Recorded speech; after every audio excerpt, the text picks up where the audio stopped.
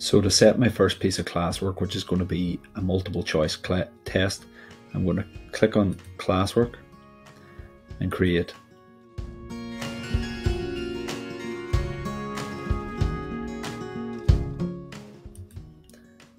Click on that. I'm going to give it a title.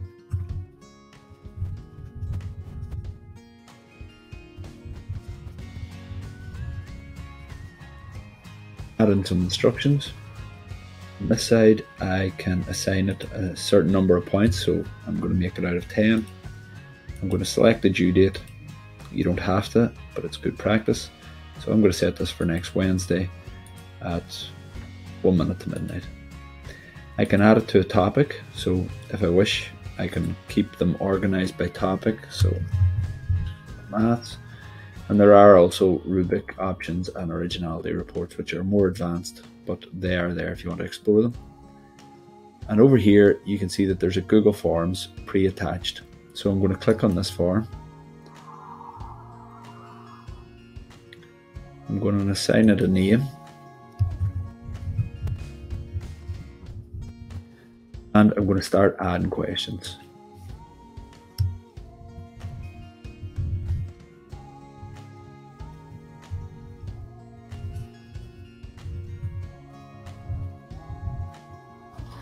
This is a multiple choice question. You can play around, there's all different types of questions you can ask.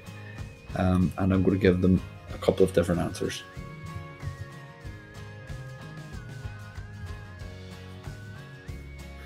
I've got the option to add a box for them to enter a different answer, but for now I'm happy with just these 3 answers. I'm going to click on answer key and I'm going to assign this question 1 point. I can also pick which is the right answer at this stage. So at this stage, 5 is the right answer. And I'm going to click done. And finally, I want this question to be required. So the students will have to answer this question. So now I've set the correct answer, I've set the question, I've given them the options, and I've set the points, and I'm ready to add another question. To do so, over here, I can click on add, and it gives me another question, and off I go again.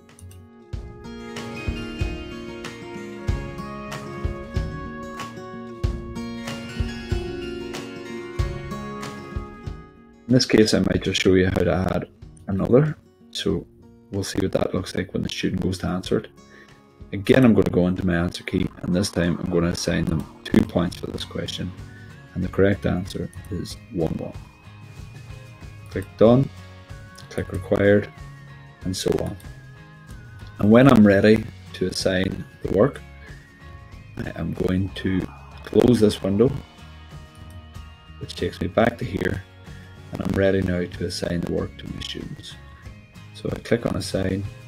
You can also post at a scheduled time, but for now I'm just going to assign immediately. So the work has been assigned, it's under classwork now. And if I go back to my stream, I can see the post for the new assignment. Now if I switch to the student view for just a moment, you can see that his stream has been updated with the new assignment. It's also appeared under his classwork, under the topic heading of maths. And if he goes in, he can see the due date, he can see the instructions, and he can click on the quiz and give it a go. So here's the quiz. You can see that they're both required questions. You can see that they've got multiple answers, and the second question has got an option to enter my own answer. So I am going to just select some answers, and I'm going to click on submit, and I can click on view score now that I've finished it. And the system automatically tells them that I got the first question wrong, shows you the correct answer, and it tells them that I got the second question right. And up in the top corner you can see he got 2 out of 3 available marks.